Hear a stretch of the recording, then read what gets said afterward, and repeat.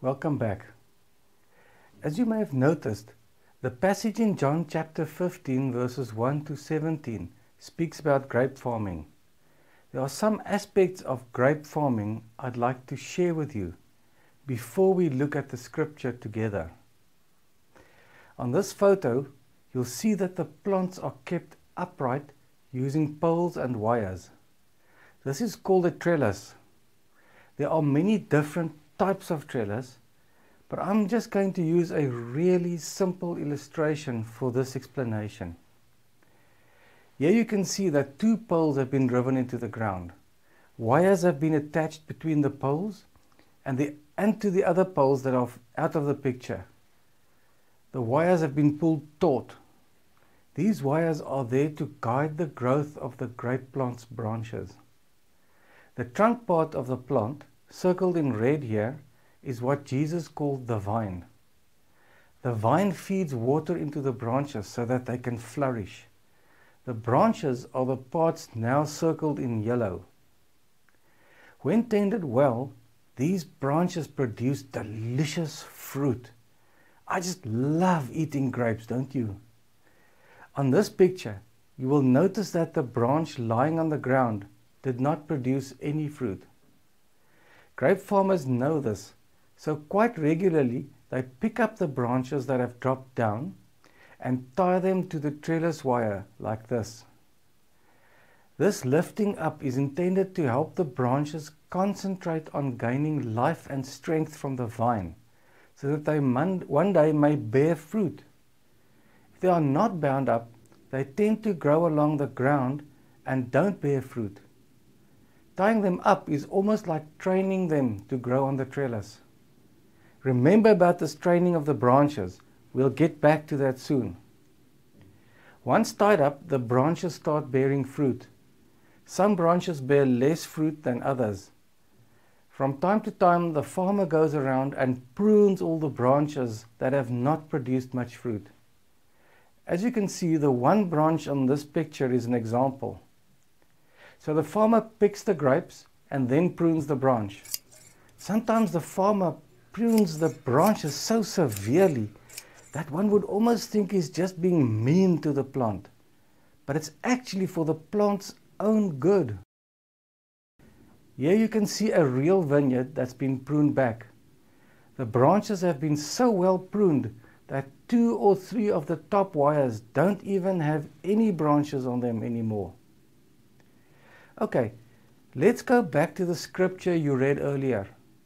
I don't know how the translation you use translates verse 2, but in English, some translations say, "He cuts off every branch in me that bears no fruit." This is actually not a good translation at all. Instead of cuts off, other English translations say something like, "He takes away." This has always seemed to be a bit harsh to me. After all, Jesus is speaking here about branches that are in Him, which surely means Christians, don't you think? It's always bothered me that Jesus could have said that He would cut off or throw away Christians that do not bear fruit. What about grace then? Thankfully, most of these translations are not quite accurate in this respect. The word translated as takes away or cuts off is the Greek word I020. Strong's Greek dictionary says it means to lift up, or by implication to take up or away. Thayer's Greek definition says something more appropriate. It says that I020 means to raise up, lift up, or raise from the ground. Aha! Does that not fit in better with what we've just learned about grape farming? It sure does. Do you remember how the farmer lifts up and ties the branch lying on the ground to the trellis?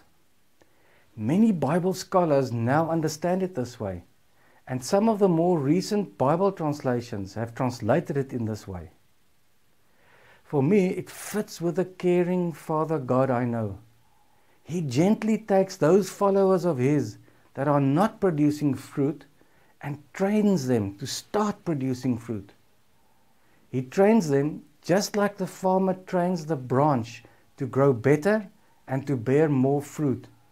He does it because He cares for us. He's such a good Father to us. As you know, good earthly fathers sometimes discipline their children. This is not because they hate them. Actually, it's quite the opposite. Because they love their children, they correct them so that they can become better adults one day. Our Father God is the same way. The last bit of verse 2 says that He prunes branches that do not bear fruit, so that they will bear even more fruit. It's interesting that the Greek word translated as prune also carries with it the meaning of cleansing. So for a plant we can translate it as pruning, but for us perhaps it would be better to translate the last bit of verse 2 like this. Every branch that does bear fruit, He cleanses so that it will be even more fruitful. Okay, now I'm going to read the passage again with some of Jesus' words translated more accurately and showing the graphics you've just seen. Are you ready? Here goes. I am the true vine, and my Father is the farmer. He ties up every branch in me that bears no fruit, while every branch that does bear fruit, He prunes so that it will be even more fruitful. You are already clean because of the word I have spoken to you. Remain in me as I also remain in you. No branch can bear fruit by itself. It must remain in the vine. Neither can you bear fruit unless you remain in me. I am the vine, you are the branches. If you remain in me and I in you, you will bear much fruit. Apart from me, you can do nothing. If you do not remain in me, you are like a branch that is thrown away and withers.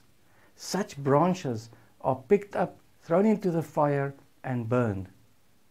If you remain in me and my words remain in you, ask whatever you wish and it will be done for you. This is to my Father's glory, that you bear much fruit, showing yourselves to be my disciples. I hope that the meaning of God lifting up the branches has been encouraging and informative for you. And isn't it exciting to know that God wants to make us even more fruitful? Thanks for watching. Please complete the assignments after this video. I'll see you again soon.